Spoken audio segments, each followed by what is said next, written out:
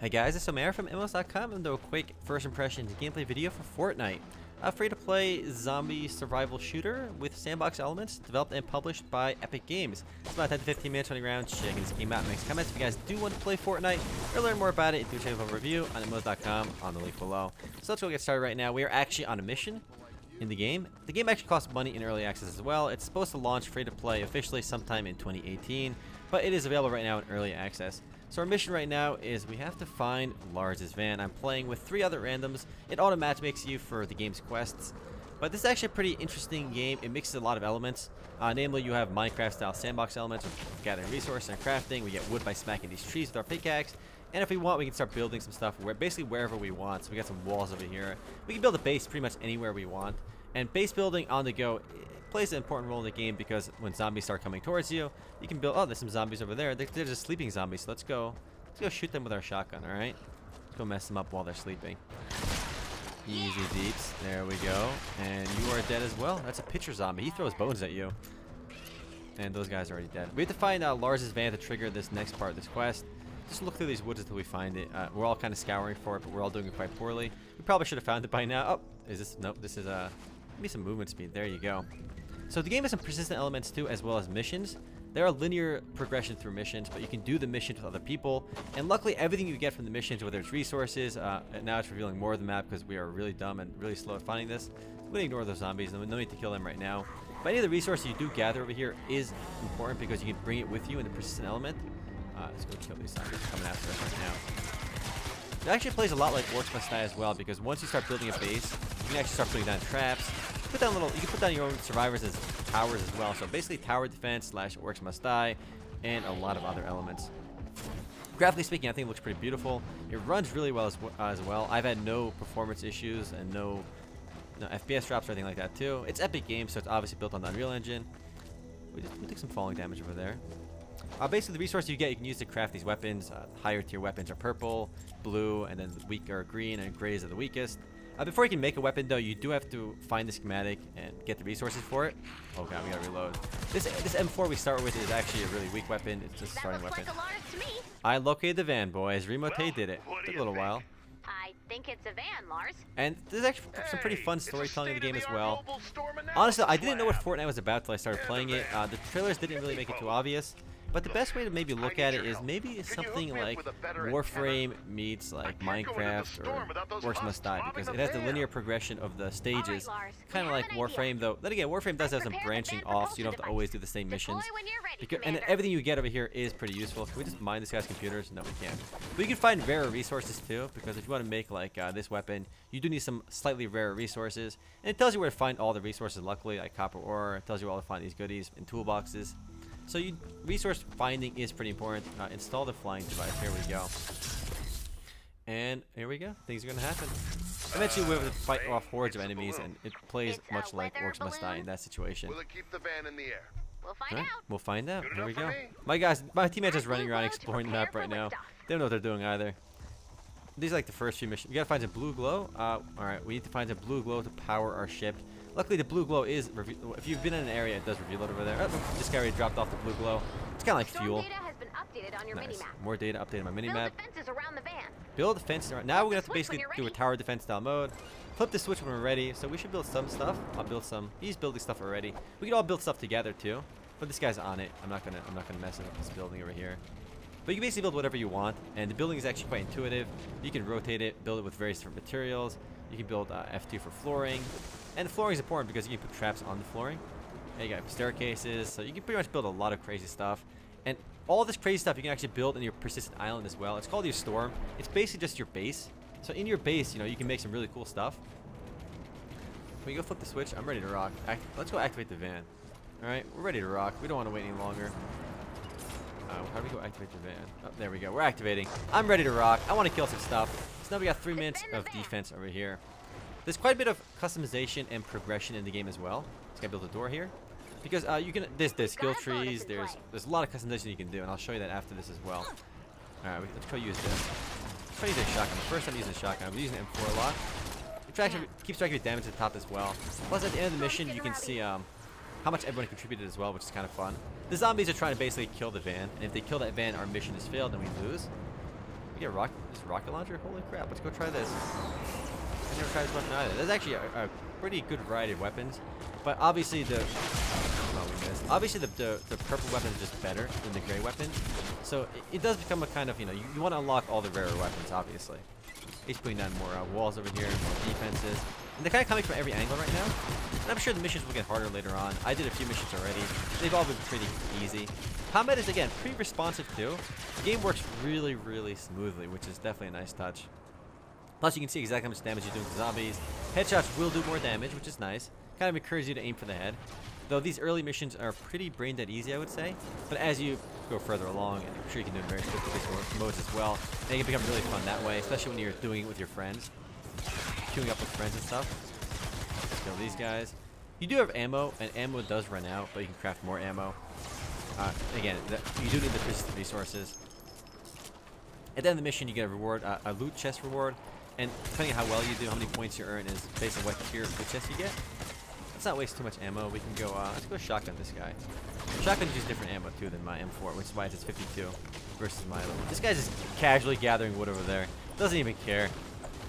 Get the movement speed up. We can't do that right now. Probably not worth using blowing my shotgun shells, though. Again, they're not super rare anyway. Let's go kill this guy too.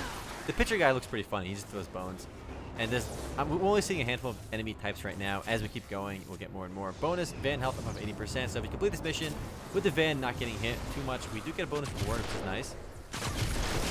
And these missions are basically just kind of to teach you how to play the game right now. There's quite a bit of, not just customization, but like, you can bring different survivors with you. And the survivors you can basically place as basically turrets or support roles. If you have certain survivors with you, it gives you bonus to your regen, bonus stats, and whatnot. So, and there's tons of those you can unlock. 30 seconds ago, easy enough. Let's try using a revolver.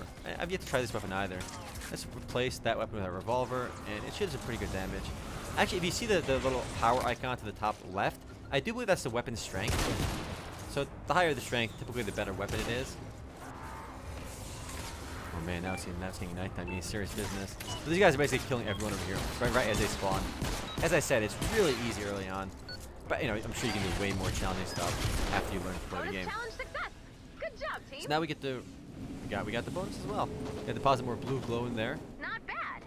These are just traps, these wall darts over here these people put down, so it does play a lot like Orcs Must Die. There's literally like floor traps like this as well, so when zombies walk on this, they just get murked and destroyed. So it borrows elements from a lot of games, and I think it's a pretty unique mix of games as well. And it's a really high quality game. I mean, the voice acting is there, the storytelling is there, and the storytelling is fun. It's comedic. I don't think it's the end of the world style scenario, and it's really just a fun story. It's not meant to be super serious. He's just gathering more resources too. If you find like cars, like abandoned towns and some of the missions, you can get different resources from there as well. Like, I don't really need too many of these basic resources. I do need some of these resources. I need a lot of these. Ammo crafting, what do I need for my ammo crafting? We can do, I'm actually low on, we need nuts and bolts. You get them in toolboxes, crates, and by destroying mechanical objects. So any mechanical objects gives you both metal as well as bolts. So you gotta defend the van again in a different wave of enemies. So ultimately, it's a fun game. If you like any of these tower defense style games, or just defending stuff, it's pretty cool. What I like mostly about it is just the high quality feel of it. It just runs really well.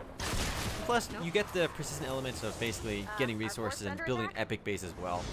Things a lot of stuff just isn't unlocked early on, like the cooler weapons, the cooler traps and stuff. Those aren't available early on, and you do get those from loot boxes. So you do have to grind a lot of loot boxes, or buy them. So there's a lot of RNG elements too, so you can't necessarily just get the item you want. You gotta go through the loot boxes.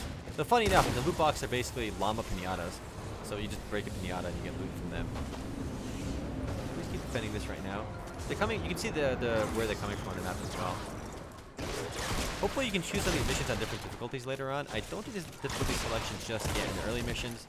I would love to do some of these missions on hard mode. It could be mega fun if you're struggling to do this. Let's go back to our pistols. Pistols are a fishing gun over here. And to see more enemies, there's people over here. Again, headshots do more damage, so it's kind of fun to aim for the head. Plus, you can compete with other people for how much damage you do at the end, how many zombies you kill. That makes it a little fun too. We got a silver medal right now, and as you keep filling it up, you'll get different medals for it. Oh, Van actually took damage this time, so it's not, they did get. I'm not sure even how the zombies got through there. Maybe they walked over here. It'd be pretty fun if they just jumped in. And there's actually a whole bunch of survivors as well, like actual heroes. The lady I'm playing right now can shoot grenades. She can unlock different stuff as she levels up too. She's only low level 3 right now, so I only have the grenade ability.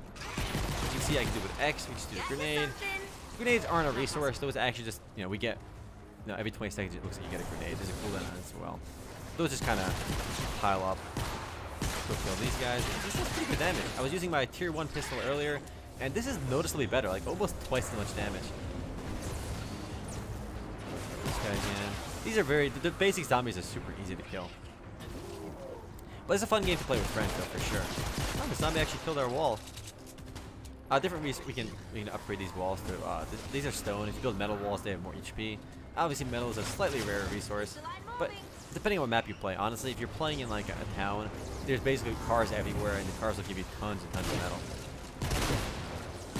So this guy.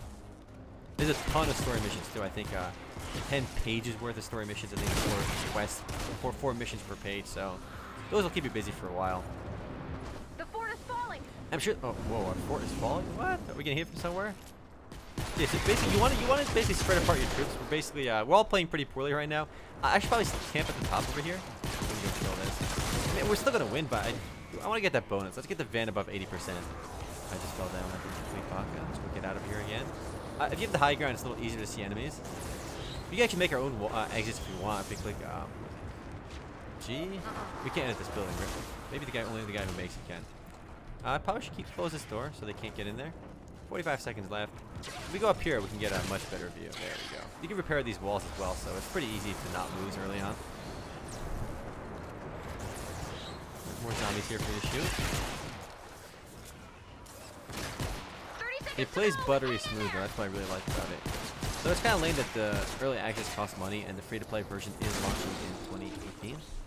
So if you want to play now, you will have to pony up, I think, about 30 bucks or so. 20 or 30 bucks. I forgot how much. Eyes on target. Kill these dudes. We'll see who get the best score at the end. I don't think it's me, because you get points for building as well. My combat score might be decent, but my building score is pretty bad. I didn't build too much. 3 seconds left. We got it. Oh, and I didn't put any traps on either, so I'm not going to get any points for that. Alright, the van is in the air. We did it, boys. We did it. And I'll show you the persistent element of your actual base after this as well. I won in less than 2 days. May the King of Olympus guide your journey. He always does. Alright, mission complete over there. Missions are typically not too long.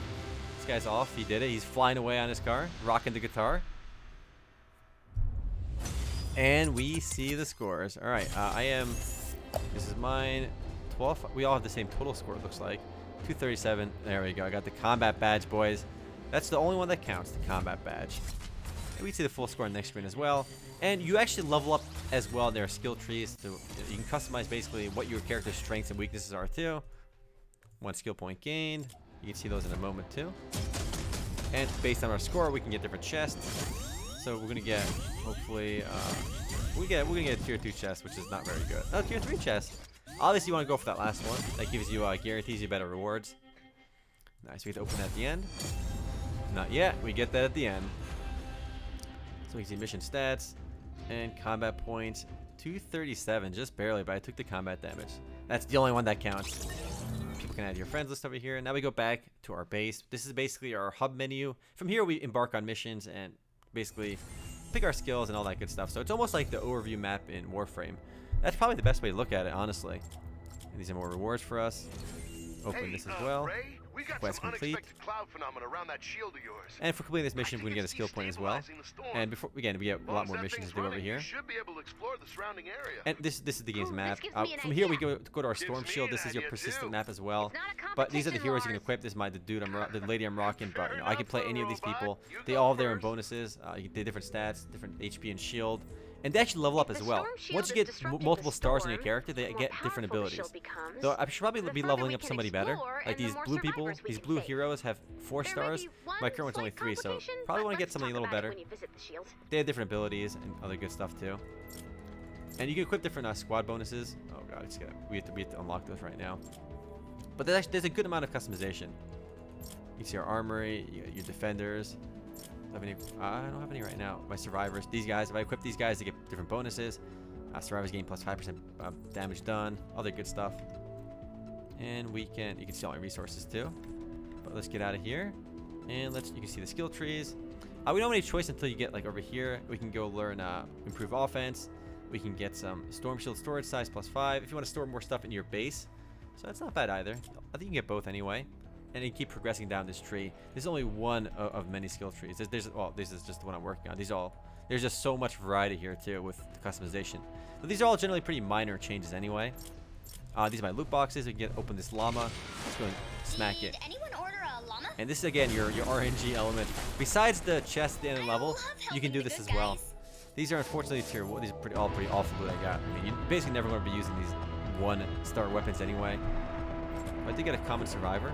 It gives me ability damage bonus. But again, they're all pretty low tier.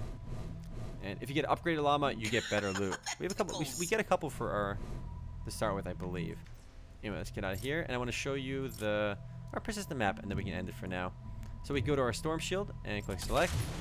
And from here, basically, this is our base. This is what we can build here for fun. You can take all the resources and everything you get from playing the missions and bring it all to make an awesome base. Build a castle, whatever you want, basically.